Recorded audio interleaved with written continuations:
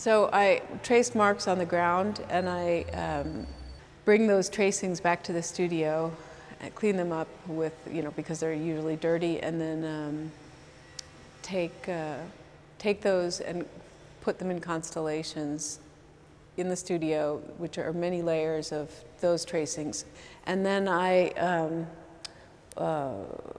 lay the mylar on top of that and make a drawing that has all of the layers of the tracings in one drawing, which would be like the drawing behind me. And then I make paintings from that material. I make paintings from the colored pencil drawings or from the tracings from the street themselves.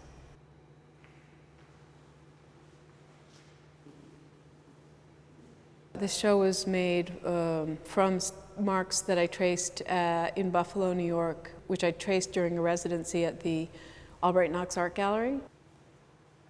I was attracted to Buffalo because I was intrigued by its decrepitude. Sorry, Buffalo. But I was intrigued by its abandoned buildings and the grain elevators, and it's actually a very vital, the people there are very vital, but the industry it's a pretty depressed area. I did a site visit before I went to Buffalo to trace for those 3 weeks, and I knew that I wanted to trace at middle steel. With middle steel, the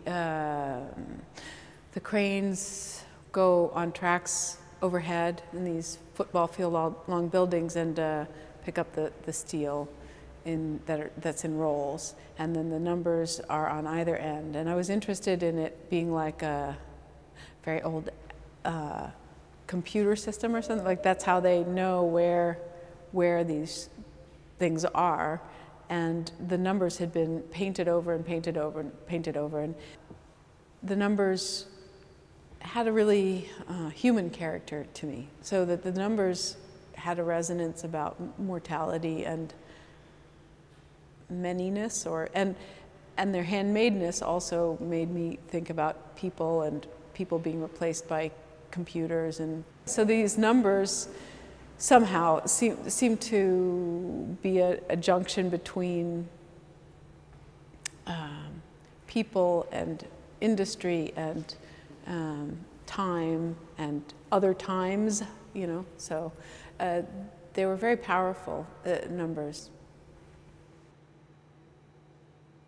There were other marks that I traced in Buffalo that I found once I got there. So like there was a wading pool, an inner city wading pool that was abandoned, and there were lots of cracks. This crack I called the supernova. It just looked like a big explosion, or there were all these in the same wading pool. There was some curlicues that were, I couldn't tell what had made them. Some kind of machine clearly made these curlicues in reverse that I had never seen marks like that. So we traced those, and I had always wanted to trace the cracks that are painted over on freeways, and the Albright Knox parking lot. They could close it off, so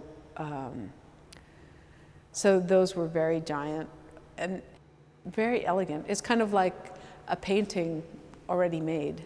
Those ones. I think a lot about people and what we're doing here, and how we think we're going to last forever, and we really are not going to last forever, and how society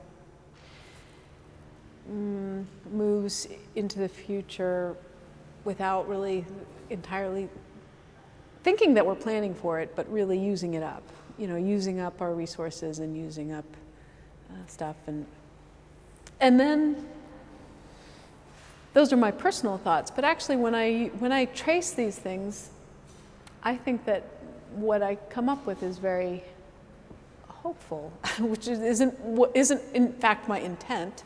It's not a conscious thing, but there's beauty. I find the things I trace very beautiful. I guess that's why I trace. I would say that's what links all the things. It's not really that I'm tracing disgusting or decrepit, marks. It's that they're beautiful snowflakes that aren't really being seen exactly because they're just the things that you pass